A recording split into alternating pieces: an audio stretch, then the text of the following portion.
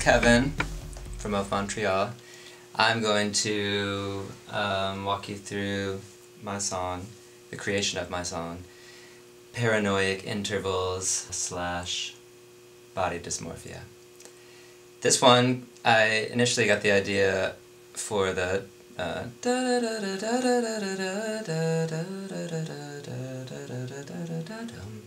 that was the first little melody line that came to me, and I had it for a long time. I didn't know like what I could do with a little melody line like that, but it was just sort of stuck in my head and it wanted to become a song. I thought it could be interesting to have that be a really low instrument in the track and then like a sub-synth instrument and then just build around it. So the little synthy thing that I started off with, I did on a Lil Fatty.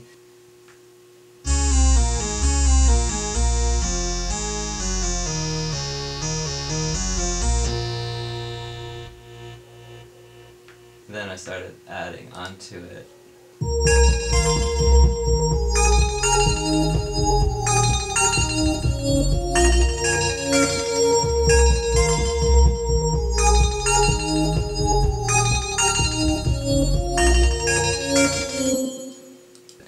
In general, I have a lot of fun getting like deep into editing drum parts and drum programming because I get really into every single hit. So I rarely just put a loop on there and just roll with the loop. I usually go into every single kick hit. Every time I hear any sound, I want it to be a very specific sound.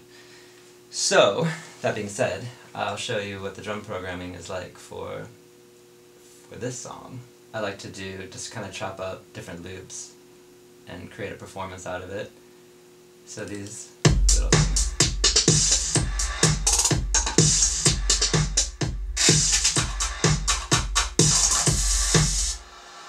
I like just putting a bunch of weird sounds together and putting like really stupid drum fills. Like this drum fill is really stupid and fun.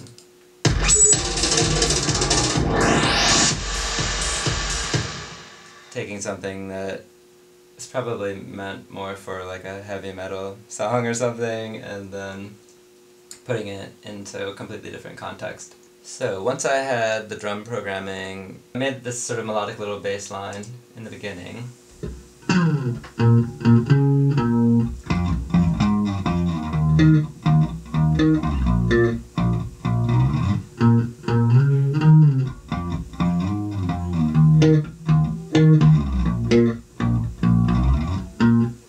And then when the verse happens, I just simplified it a lot, so it's just kind of sort of pointillism approach where it's just hitting in these kind of sort of, not really random, but just like in the groove, but not really meant to be too much, like not really trying to create a foundation with just the bass guitar, but just sort of add these little sounds that are just added texture to the groove of what's already happening.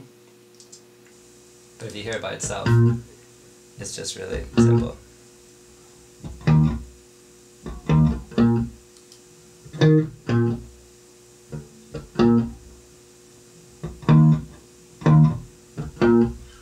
But then if you hear it with everything else, how they're drugging us, that's how we are here in the fogs. Murder of faces and in a prosaic analogues. You're the only one with any shock of animation. You're the only one who's worthy of my concentration. so then a lot of times I will do 2 or 3 bass parts, bass guitar parts, and then I stack them on top of each other. I do that because it's kind of just the way my brain works. It's kind of easier for me to sort of do one part, see how that feels in the track, and then if I feel like it would sound cooler if there was a similar sounding instrument doing something off rhythm with that. So in the pre-chorus I have these 2 bass lines playing together.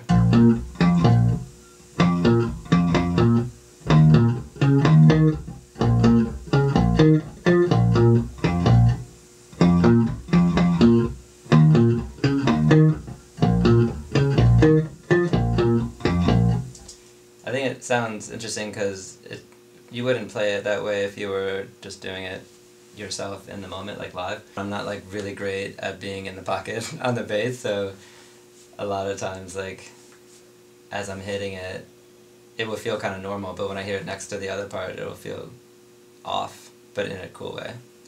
And I don't really try to, like, quantize it or make it perfectly to the grid, because then it just feel kind of stiff.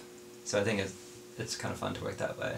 So I always loved how The Cure has these really melodic, really kind of dominant sounding bass lines, and so that when I was making this section of the song, I thought it would be interesting to have that happen, that there would be a really prominent bass line that wasn't really complicated or super funky or anything, that was just sort of driving and very percussive. So I did these two takes of the same bass line and ran them through different effects so that they sound like this.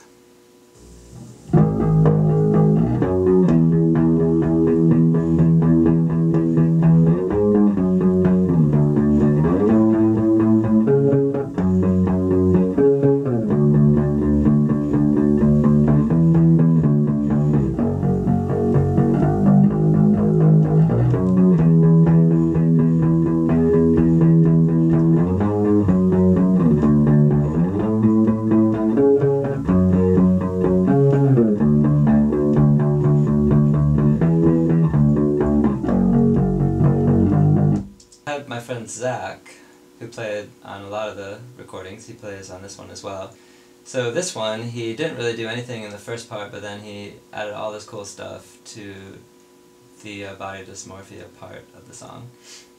And it's all these kind of like cool, weird vocoder-y sounds.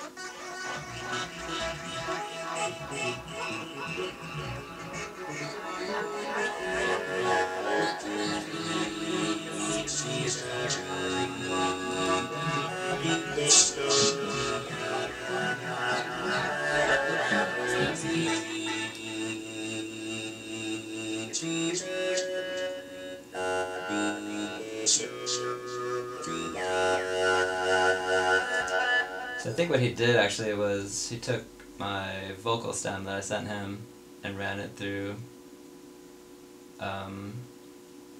I guess some sort of like vocoder, and made this, I think maybe like reversed the vocal and ran it through a vocoder, and so when it's happening all together it just sounds really interesting with that keyboard part and with everything else that's happening.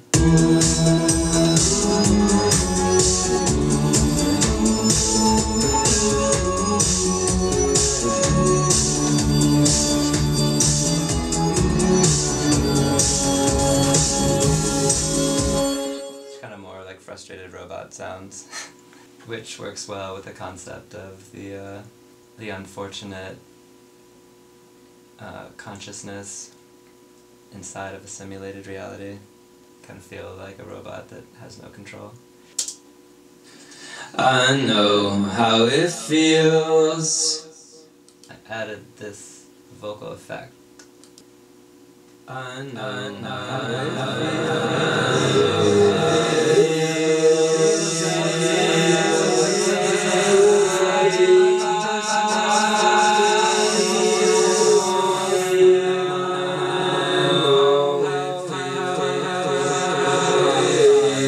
Kind of scary psychedelic effect, but in the mix it sounds cool in sort of an unnerving way.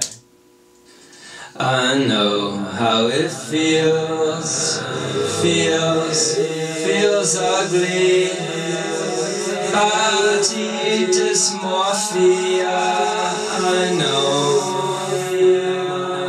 how it feels. Body dysmorphic. Body dysmorphia. Body dysmorphia.